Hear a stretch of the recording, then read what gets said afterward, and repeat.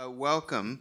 My name is Nick Lemon. I'm the former dean of Columbia Journalism School, but for purposes, and professor there now, but for purposes of this gathering, I was a member of the American Academy's Commission on the Future of Undergraduate Education.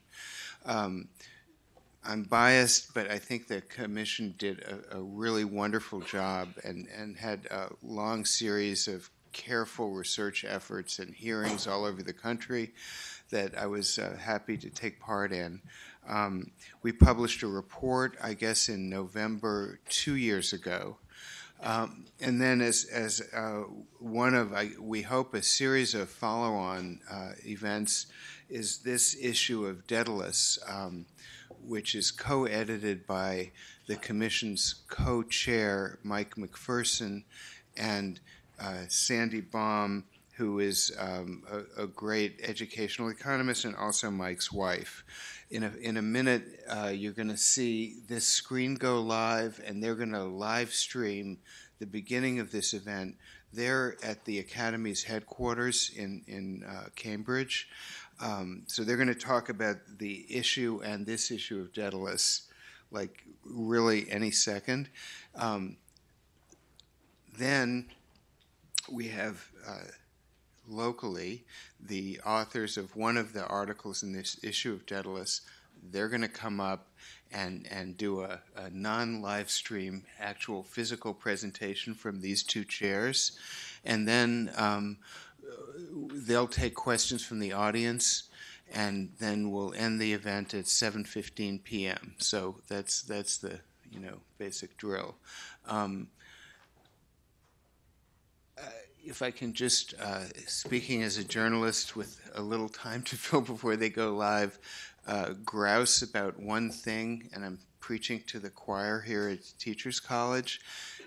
In my profession, there's this kind of weird obsession with Ivy League universities. So virtually, well, not all, but a very large percent of the coverage to the public of issues in undergraduate education focuses on highly particularized questions that don't affect a hell of a lot of people. Meanwhile, there are vastly more important questions in undergraduate education that affect millions of people that can be challenging to draw attention to. That's what's in Daedalus, and that's what's in the Commission's report.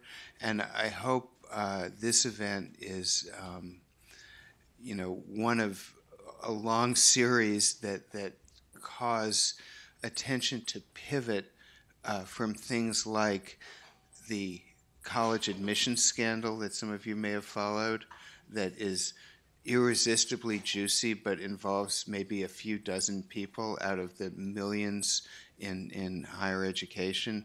And it would be great if, thanks to the Commission's work and the Daedalus authors' work and the work of people at Teachers College, I don't need to sell, I don't think, that hard on what I just said, if we could get the country to focus on the real issues and not the sideshow issues. So that's, I hope, the spirit of the evening. It's a pleasure to be able to talk about some work. This is work that I've actually did for many years, so it kind of brings a lot of different things together. So let me say that I was also listening to this and trying to figure out exactly how we fit in. We're not talking about teaching specifically, but we are talking about what it is that people learn, in what sorts of circumstances, how those things fit together. So I do think that it does link to the topics that we're talking about. So this is go back to this. So this is the false dichotomy between academic learning and occupational skills. So there's, I think people probably kind of at a general level understand the distinction, or what the distinction that's made. There's some jobs or some education that's kind of specifically about training people for work. So that's often in federal legislation and generally now called career and technical education. So you can read that that definition. So CTE generally refers to educational programs that are specifically designed to prepare students for future employment in a particular sector or occupation. So you look at that, it combines academic and work-related skills. I just have to say that everything we do in this building fits into that definition. So just want to think about whether, I'm not sure that, generally we think that we're a CTE institution, but if you look at that definition, I challenge you to, to make a distinction between what it is that we're doing here and what that definition is. Now, there's a growing interest in career and technical education. Now, I'm not actually sure that there is a growing interest. I mean, it kind of comes and goes. That's one thing that as your career grows longer and longer, you understand that there's things that you talked about many years ago that have kind of come back. But so just to kind of give you sort of a definition, of course, giving a shout out to Community College Research Center, Nick, which is of course studying exactly those types of institutions and presumably the types of things that Daedalus is interested in. So if you think of what are CTE jobs, or CTE education, there are certificate programs, which are usually less than 2 years, often a year, like emergency medical technician, that would be one of them. There are occupational associate's degree programs, that is so 2-year degrees designed specifically for somebody to go to work after that. There's different training organizations, nonprofits that do training, and I guess you'd also put apprenticeship of some kind or some combination of work-based learning programs into that. So why has there been a growing interest in this? Well, first of all, it seems to be a shorter direct route to employment. So you don't get caught up in studying German philosophy and you get job training immediately. Now, I guess I'm always a little bit uncomfortable about that, especially people who are arguing that people should go into that because they get jobs more quickly, is because we tend to send the students of color or low-income students into these jobs. Often the commentators, who are suggesting this route, their kids are at Columbia here rather than in these types of education. So I think that's one thing. I mean, you can think about, if you think about a 1-year program, it's got a higher completion rate than a 4-year or even a 2-year program. So if you're concerned, as they were, about completion, that might be something. Other countries do it successfully. I mean, my entire career, I've been hearing about Germany and Austria and Switzerland that have apprenticeship programs, and aren't they so successful, and why can't we do that, and other kinds of things. So I think that's one reason, and that we've heard that again. There's been a kind of resurgence of interest in apprenticeship. There's now a small amount of federal money that's devoted to that, as there has been in the past. That sort of comes and goes. Now, presumably there are lots of employers begging for these workers, and so we hear there's skill shortages, that you can be a plumber and get a good job. You don't have to go all the way through a 4-year college. I'm a bit skeptical about that. I am an economist, and so I think, okay, what are happening to the wages in these things for which there are such great shortages? And often they're not going up. As a matter of fact, wages in general haven't gone up that much, so I'm a bit skeptical about that. And then there are sort of political considerations. Now, this is a little bit surprising to some extent. I mean, I think in general, conservatives have been suspicious of 4-year institutions or liberal arts type of colleges because they seem to promote a liberal perspective. And so recently we've seen a lot of interest, especially in short-term. People can get jobs. They should get jobs quickly. They don't have to go to college, et cetera. But at the same time, I think there's the other side of that. There are certainly progressives who have been enthusiastic about apprenticeship for a long time, who've thought that the kind of college for all model maybe isn't right for everyone. And by that, I think they usually mean a 4-year college for all, so that everybody doesn't have to do that. So there's sort of a problem of forcing or encouraging everybody to get a 4-year college when in fact they could get good jobs with less. So I think there's that kind of there's sort of political consideration in that all the time. You can think now there's probably a stronger political consideration issues, but nevertheless, that's always been. It was interesting that, you know, as we studied community colleges, and you would talk to people in community colleges, and, you know, they might be very enthusiastic, but it was unlikely to be able to tell what party they were, you know, they tended to be for, because, you know, there was a very different kind of perspective on a community college than perhaps there was on a four-year college. Okay, so what is it that separates? Why do we have a category of workforce education, or CTE? Why does that exist? Why are we talking about that? And so that's an interesting question. Of course, I have a straw man, which then I can knock down, but nevertheless, you might have other arguments for that, and one is that skills. So there's some sort of different set of skills that occupational education needs, and we're going to teach those in CTE, and then there's some other academic skills or something else that we're going to teach in college, or not in CTE, or in academic education. There's another level of required education by occupation. Now, many years ago, we worked on an evaluation of the Perkins Act. The Perkins Act, which comes under various names, but that's essentially the federal CTE legislation.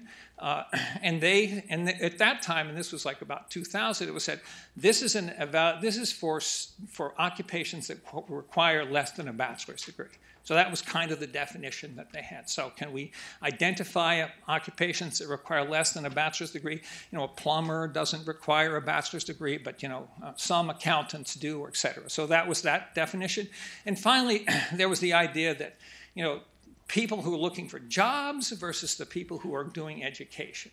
So I know if you really think about that, maybe that doesn't make that much sense, but nevertheless, this is job preparation versus some other kind of education that's going on.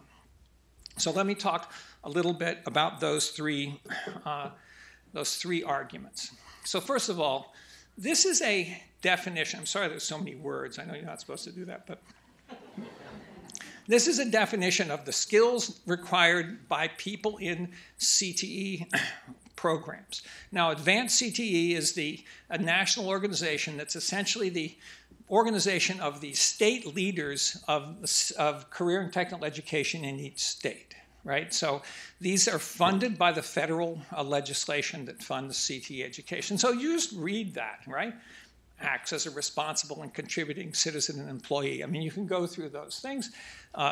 Communicate clearly and effectively and with reason. Well, now, those are all great. You know, I'm trying to think of the occupations, the non-CTE occupations that you don't want those skills for. So, and I think, of course, if you think those of us who went to liberal arts colleges or had that kind of experience, these are exactly the types of skills that presumably are being taught, or that students are in fact learning when they're having that experience. So this is, I tried to line up.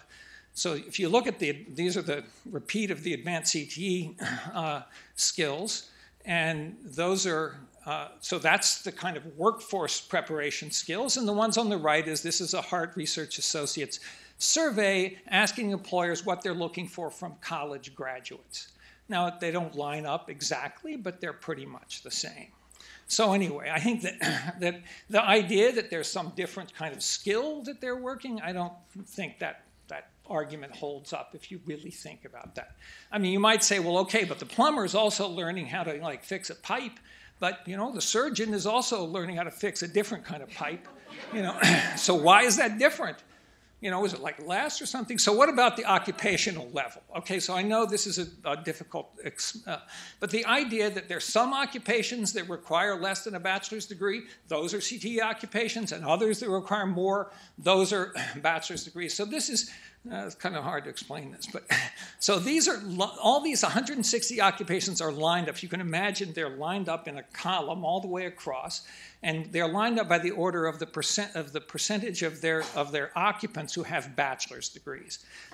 So the thing I want you to point out is if you look at the greenish line, which is the some college or associate's degrees, it turns out that between 20 and 50% of people in all of the occupations, except maybe the last 10 or 15%, have some college. So it's extremely difficult to actually identify an occupation that is less than 2 years. Nursing is a perfect example. You can get an associate's degree in nursing and become an RN with a 2-year degree. So is that a CTE job? If you get a bachelor's degree, then that's an academic job. So that's a kind of example of that. So I think that definition doesn't work very well. There's too much variation in occupations. Clive will say something more about that. So, that doesn't give us a roadmap to differentiating that. Now, finally, what about the goals? I want to work and you want to study. Well, so this is a quote from Dewey, which I actually found long before I had anything to do with Teachers College and didn't realize I'd be passing his bust every day on the way to work. So I really like this. Many a teacher and author writes and argues in behalf of a culture and humane education against the encroachments of a specialized practical education without recognizing that his own education, sorry, this was written in 1917, so that's why it's his, right? His own education, which he calls liberal, has been mainly training for his own particular calling. So that's true. I know that, Clive, Nick, and our undergraduate education actually was a specific training for, what we were doing. I think that's true of many of you. If you look at the colleges, there's 17 colleges at Columbia. There's only two of them, possibly Barnard and Columbia undergraduate, you might say aren't specifically about training people for work. And almost everyone in those two colleges will go eventually to one of the other 15 or something like one of the other 15 colleges. So, where are these people who aren't in college for work? I'm sure there's some, but I think it's now that's not saying that it's only about work, but I think that try to identify some jobs or some people who are looking for work and others who aren't. I think if you really dig into that, that starts to look like a kind of bias that we'd rather not, I think, engage in. So anyway, those are the three arguments. I don't think you can separate the skills. I don't think there's a way to define occupations by their academic level. And finally, I don't think there's a bunch of people who want to work, and then there's a bunch of people who don't want to work and are in education for that. So I don't, perhaps some of you have some other arguments about why we should have these two categories, but I don't think it serves us well, and I think it's confusing and really leads us socially in a direction I don't think we want to go. So Clive. CCRC, which is a research center at Teachers College, did a lot of work for about 5 years on wage paths for students. And this is the entire research activity summarized in one picture.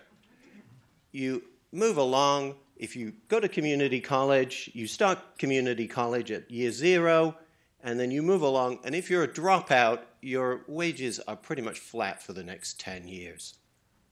If you're an associate's degree holder by the end of community college, you can see your wages are nice and upward sloping, and you get a nice trajectory there of higher wages as you move through your career. But when we looked at certificates, which we thought were pretty much close to the CTE core definition, we saw that you could draw either of those two red lines. You could draw a group of certificates, some of them in very prescribed courses, where you got a nice return over time, and your wages would grow after you leave college, and then they would stay quite a bit above the people who didn't complete college.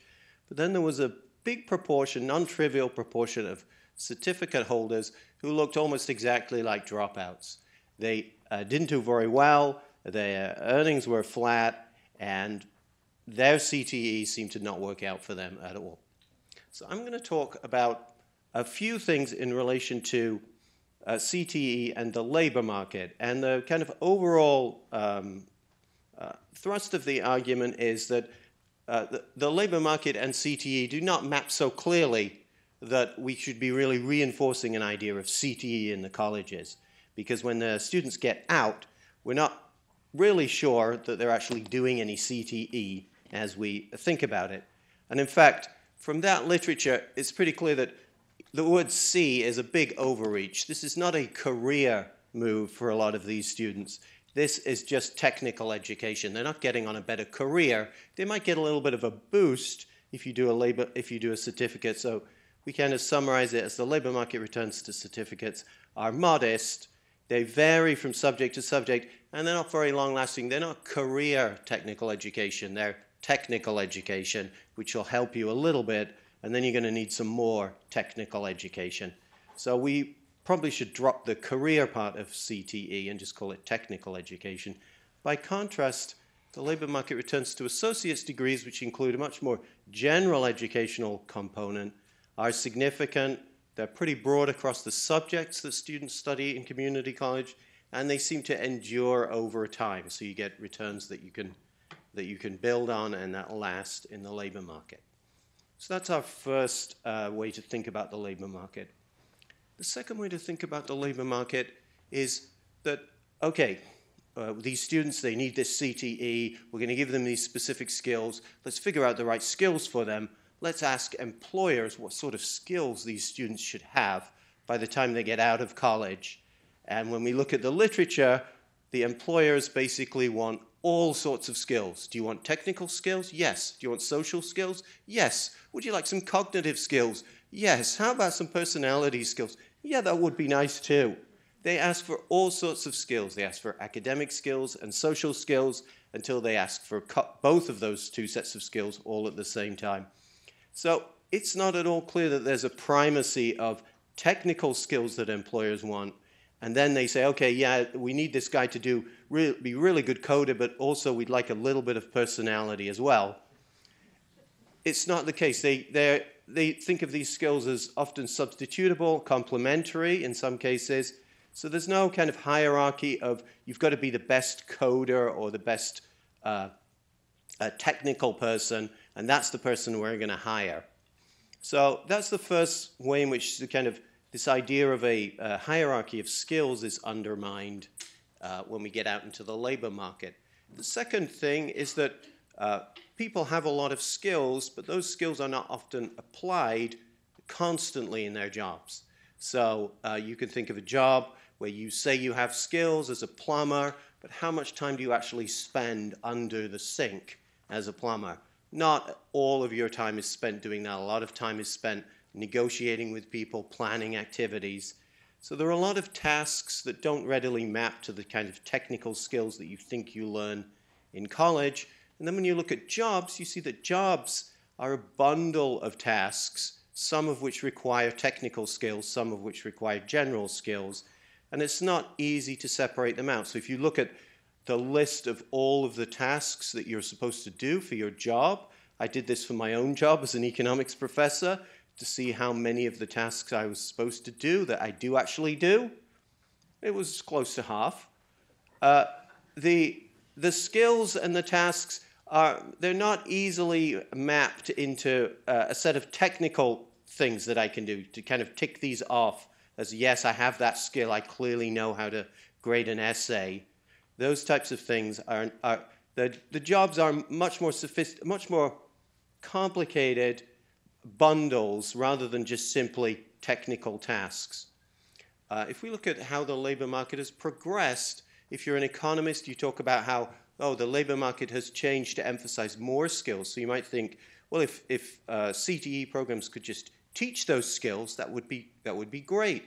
But the economics literature has not really specified much of what this skill bias technological change is, other than routine manual tasks are not performed anymore, but all sorts of other tasks, cognitive manual tasks, manual tasks, non-routine tasks, those are all still being performed in most jobs, even with a broad change in technology across the labor market.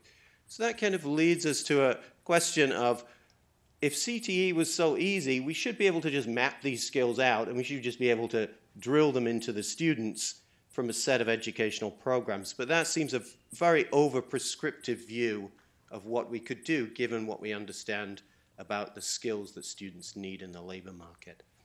Now, if we go to occupation, Tom put up the fact that most occupations include all sorts of people with different qualifications, BAs, AAs.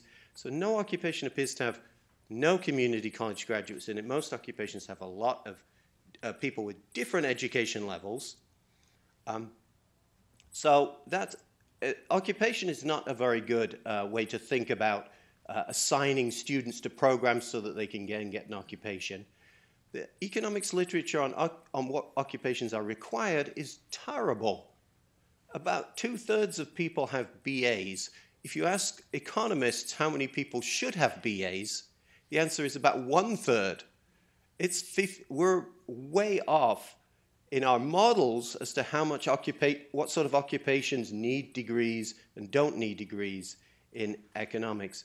And then the third point there is a pretty striking one, which you guys may experience.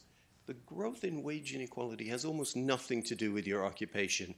In the old days, the best thing to do was to find a doctor and marry a doctor, or find a lawyer and marry a lawyer. That was good advice. I should have taken it, but it was good advice. But no, you can be a lawyer and you can be chief counsel for ExxonMobil and you could be pulling down millions. You can be a lawyer and be a public defender in the Bronx and you're not pulling down millions of dollars. You can be a surgeon, you can be a doctor. All the wage inequality we see, most of it is that the top is getting higher, further and further away from the bottom. Not so much that the bottom is going further and further down, but the top wages are just going further and further up. It's nothing to do with your occupation. You can be a super wealthy plumber, and you can be a low-income plumber too. So if the students come to me and they say, I want to be a plumber, I have no idea what to say. That's a good job, that's a bad job, it's a job. I don't really know. Similarly, even with lawyers, you could say you can be a low-paid lawyer. It's not a stretch to say that there are hardly any low-paying occupations. There are occupations with high pay and low pay, but there's no determinate occupation that you're siloed into that is going to give you very low pay. That's a very striking result that economists have discovered that we're still trying to work through, but the growth in wage inequality has very little to do with occupation. So if I'm teaching an occupational CTE program, I cannot tell you whether your wages are going to be high or low from that program, broadly. Okay, the last part of my contribution is, okay, I'm teaching this CTE program. I'm going to make sure that my students get out of here and they need to be able to compete with the other people who are going to take their jobs. Who are the other people who are going to take their jobs? The robots. The robots are going to take their jobs. So I need to give my CTE program needs to be a good program because the robots are coming. Except we have a lot of history of talking through this. Robots, 3D printing, autonomous vehicles, computers, AI. There's a lot of different robots. Many of them are extremely slow at arriving and may not really make much of a dent in your skills. We're not really sure how much of a threat any of those things are. If you read the New York Times, this is the worst thing that could ever happen. A robot moves in next door, you're going to be unemployed next week. But if you look at the literature suggests that some of those changes, especially 3D printing, some of those changes have very little effect on your skill needs. Insofar as they do have any effect on your skill needs, you want to be complementary to a robot. So you want to be able to work well with a robot, like I'm doing with this navigator. You need to be able to work well with a robot, but I need to know what skills the robot has that I can complement, or vice versa, that the robot can complement my skills. Insofar as I think the robots are coming, the robots are much more technical than I am. They're technical, so if I learn some CTE, I'm learning technical skills, and the robot is saying, I'm learning technical skills too, and you're not very good at technical skills, Mr. Human. I'm the one who's really good at technical skills, so I'm afraid I'm going to get the job, you're not going to get the job. So I think insofar as a CTE program is just pushing purely technical skills, it might lose out to the robot, because the robot is probably very good at technical skills. So I think It's not obvious. I'm not very excited about the robot. I'm not super worried about the robots. But if I was worried about them, I'd just be especially worried if I had just technical skills. If all I had was technical skills and the robots were coming, I would be kind of worried because I'm not complementary to them. Okay, let's finish up so that we can warm up. Tom and I sort of put this in what we call a general technical framework, and it's kind of summarized in the following way, which is we really don't want to get too prescriptive, too dogmatic, too determinative about the types of college programs, technical programs, that students should be taking, because the association between college programs and labor market skills, needs, jobs, occupations, and robot substitutability, they're not straightforward at all. They're kind of ambiguous, they're developing, they're changing, they're not straightforward. So I think what we then say is, well, wait a minute, how come everybody's been always getting these jobs for years and years? And the answer is that there are a lot of general skills that you use that you apply with your technical skills, and those are the things we would like you to get as many of as possible. And then kind of at the last minute, right before you you shake the president's hand, right before then, get as much technical skills as you can, because those are the direct skills that are going to be applicable the moment you leave, and that are task-oriented to the job that you kind of have in mind as soon as you leave as soon as you terminate your education. So right before terminating, switch to some sort of technical education. If you want to call it technical education, because it's had such a large amount of general skills in it, recognizing that based on the evidence, this is not going to be career technical education, it's just going to be technical education, and that it's not a straightforward map from I learned to be a plumber, so I'm going to be high earning, or I learned to be a doctor, so I'm going to be high earning, or I got my law degree, so I'm going to be in a high paying position. Thank you so much. Any questions, discussion, objections? Nick? So on the Commission on the Future of Undergraduate Education, we were worried the default of a commission like this from a body like the Academy would be to say, well, we've got two major points, colleges are great and they're underfunded. So we really tried hard to be self-critical. There was one issue that I kept raising in commission meetings, and only one where all the commission members said, no, that's too hot to handle. So I'm going to ask you, should there be core curricula in undergraduate, what you're calling liberal education, or is it safe to assume that if they're sort of in college, in a sort of college-y environment, that all that stuff will get absorptively picked up and all the benefits you're talking about will accrue? Well, I think that I don't think you can say that. I mean, if you look at those skills that everybody thinks we need, and I think we all would agree with those, I think getting to the topic of what teaching is, I think we're not sure how to teach those, or I think we can do a lot more in figuring out exactly how to teach those and to be able to teach those efficiently. I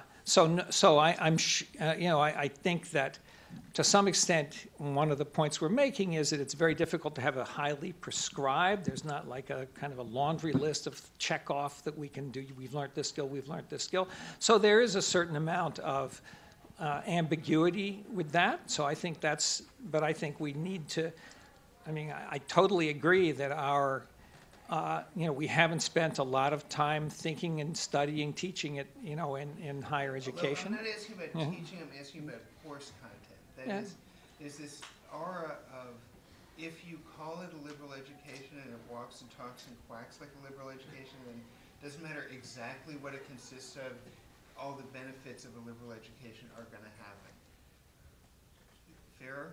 No, I think that's to some extent that's true, but I don't think we can really nail that down or really know exactly what that is. And there has to be different combinations or distributions of that that are more effective. Actually, but I think a more, I guess somebody going to Columbia, I mean, I'm not too worried about that, but everyone isn't going to 4 years. So what do you do about teaching those skills in 2 years or 1 year programs? And I think our argument is that has to happen as well, right? So I think that's a more difficult question to answer. There's less time to do that. Those students have less money. They're working as, so they're all of those kinds of things. So to me, the difficult question is how can you do that in a shorter amount of time? So.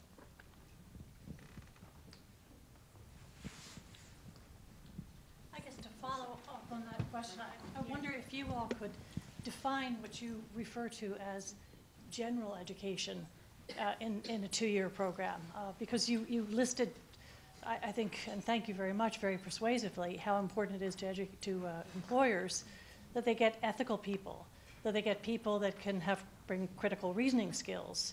Where are they learned? Well, I mean, you said do you want to try to answer that? Go ahead. Well, you said in a 2-year college. I mean, I'd ask the same question in a 4-year college or any kind of education. I think that this is really the same answer to you. I mean, if we want to we don't think of a curriculum that actually includes all of those things. And so to some extent, we kind of have a faith that, that students finding their way through, a post-secondary curriculum will pick those things up. And I think in many cases they do. But I think I think we need to be more conscious and specifically about how it is we're teaching, what it is, how will we know that, that those skills are being learned. I mean, I think if you just look at the, if you look at the wage trajectories, and if you think of that as what skills people have that allow their wages to continue to grow. So I think that Clive's slide about the summary of everything that we'd done at CCRC on one slide, what you get with those technical skills is a bump in your earnings and then they stay flat. Whereas if you have a broader degree that includes other types of things other than the technical skills, so those are going to include English and other sorts of skills, then that gives you the background that allows your wages to continue to grow. So, I mean, right now, I think it's in, it's in the type of distribution requirements and general academic courses that students are required to take to get a degree. Whether that's the optimal exact distribution of those skills, I'm sure that it isn't. But just in a very general sense, looking at the future wage distribution, that kind of gives you a sense of what that is. Do you mind putting the slide back up? The one fantastic slide. So I'm interested in... all fantastic. I mean, which one were you talking about? The one slide, the only one that matters. So I haven't read this study, but I'm curious to know, how do you prove that the associate's degree is actually the reason that those people earn more? Or has anyone done that study where you assign someone to do the associates versus the certificate and you determine whether they have those skills already?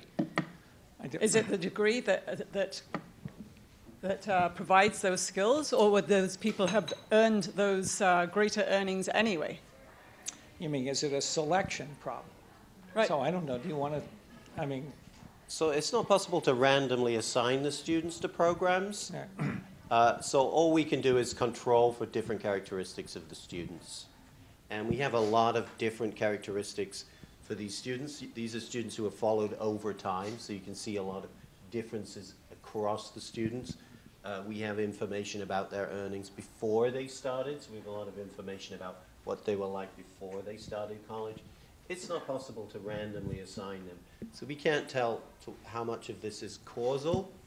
There are a lot of different studies that have attempted to get at the causality issue, and most of them conclude that the pretty much raw, almost unadjusted profiles map to a causality explanation rather than endogeneity or selection or omitted variable bias problem. And this is a pretty narrow band of people here, the dropout. These are dropouts from community college. So these are all people who are within the same band of entry into college. And you can see there at the start, their wages are all pretty much the same before they go in. It's not possible to randomly assign them, so we can't definitively say. But there are a lot of different studies exploiting different circumstances to suggest that the returns look a bit like this pattern. So there's probably, we had a center for 5 years that studied, that just looked, these were the types of issues that we looked at. And so, you should take a look at those. But I think that yeah, I would agree with Clive that the sort of consensus is that, these types of differences are not just that, selection or the students happen to get associate's degrees who would have gotten those things anyway. And one of the things is really by looking at the trajectory of earnings of individuals before they get that education. So as you can see there, it's not as if the green people were high and then now they're high again. So.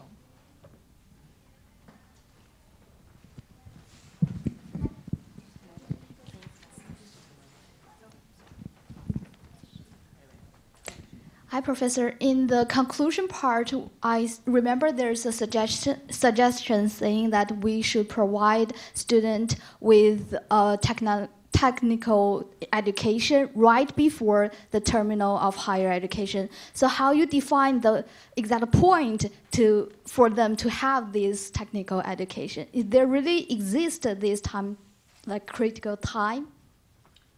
Well, I guess it depends on, do you want to answer that? Sure. Yeah, go ahead. So there's no optimal time. It's obviously going to vary from person to person.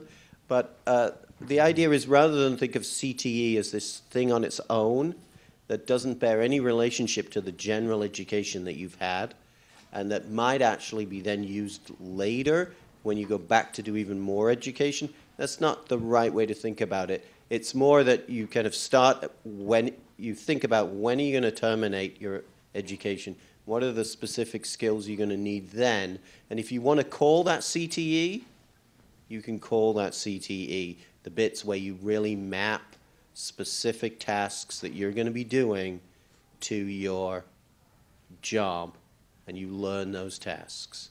So there's no, oh, it's 2 years before you've got to do this.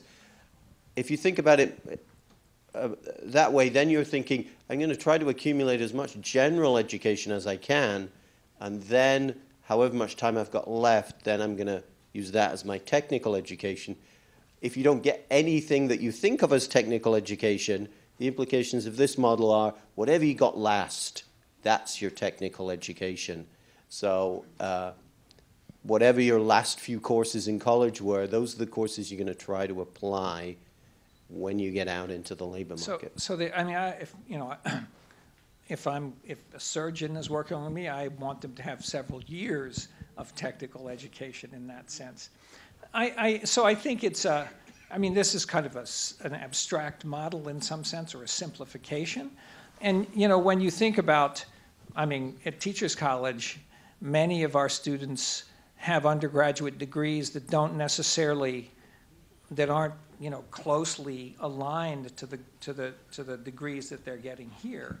And I think that's basically accumulating a richer amount of kind of general skills that they're getting, and that those while they're not specifically about the thing they end up doing, those provide kind of a background. Now, some of these questions said, is that the most efficient way to do that? I guess part of that is I would say that, there is education isn't only about preparing you for work. So there's other things. You asked about, how do you educate the more citizenship or ethical things, which we want, whether you're working or not. So I think the point that we want to make is that there's no, we need both of them, and how do we put those together? I mean, you can think of models where they're happening simultaneously at some point as well. So I think it's too simplistic to just say only general skills and then only technical skills. Those kind of need to go together as well.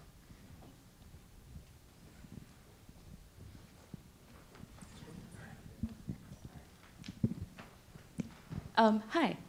So I kind of want to get to the kind of core idea of this, the whole false dichotomy. So I was actually a transfer student in undergrad. I started at CUNY, then went to one of those, like, did the jump to like an elite liberal arts institution. And one of the things I saw was a lot of my friends from community colleges basically had just chunks of the work that they'd done over the years just kind of vanish because these schools don't take all these credits. It seems to be a really arbitrary decision to just say, hey, education, nursing courses, these don't count. And so there's this my question sort of has to do with the liberal arts institutions and kind of four-year colleges themselves. Like, what role do they play or do we play in breaking that false narrative? Well, okay, so you're now getting into a territory where you should definitely go to the CCRC website, because we've done a lot of work there on the transfer issue. And there's actually been a big controversy where you probably lived through it. You know, at CUNY, Clive teaches at Queens College and was just having a discussion about that issue, you know, today. And you're absolutely right that this is many of the credits that students earn at community colleges don't transfer. So I think that we did a study in Texas, and a typical community college student who transfers and graduates from a Texas four-year college has about 150 credits instead of 120. So you can imagine all the people, and that's because many of the credits didn't count, and so they have to take them again. And those are students who are, working to pay for that, or even if they have scholarships or financial aid, they're having to support themselves, et cetera. So that's like a terrible social thing that happens. And I think there's just a design issue and a problem of kind of bias against community colleges, and then there's a substantive question about what it is. So, I think that, when you're thinking about a four-year experience or college, or what you need to get a bachelor's degree, that has to be designed and understood, and so it's one of the complications is if you're a community college and you transfer to many different places, it's difficult to design that. So I think that's a policy issue that requires those institutions to be working together to understand.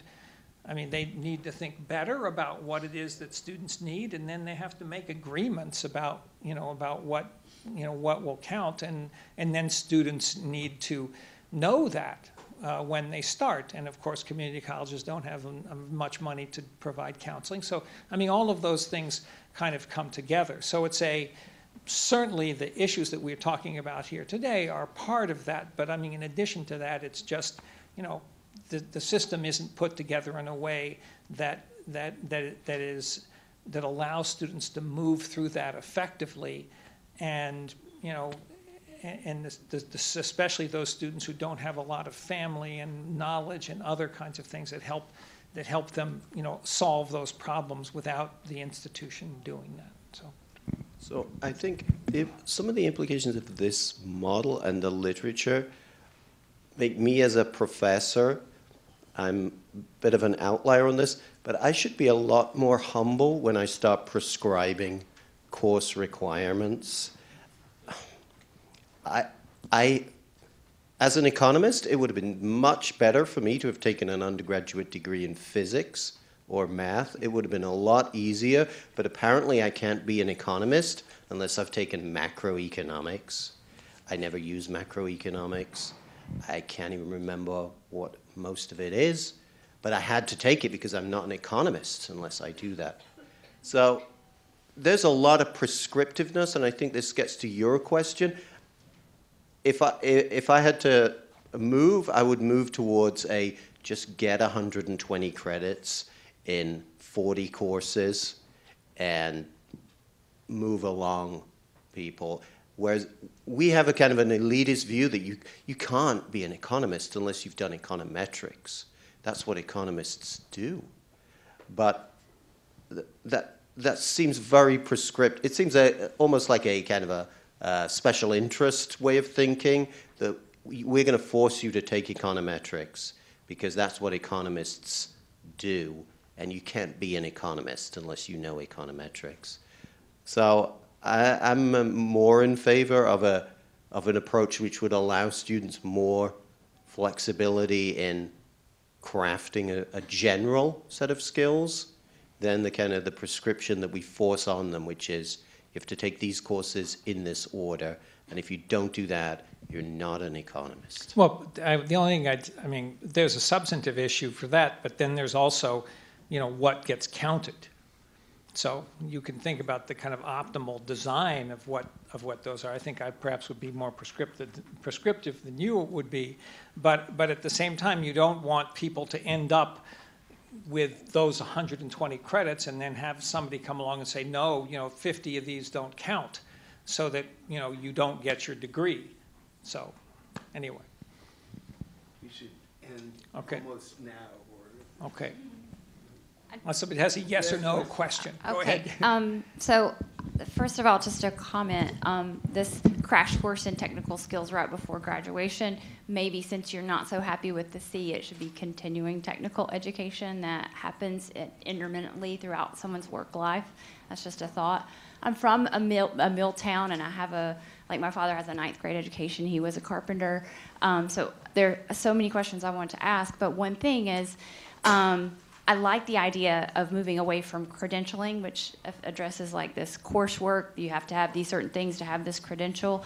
But if we move towards a 4-year education model for everybody, just because it's the right thing for the citizenry, how do you deal with the politics and the animosity between more conservative towns, typically conservative towns that are focused on jobs versus the more liberal education model? So just that doesn't sound like a yes or no question, but no. Look, first of all, I don't think we're saying that everybody needs a 4-year degree.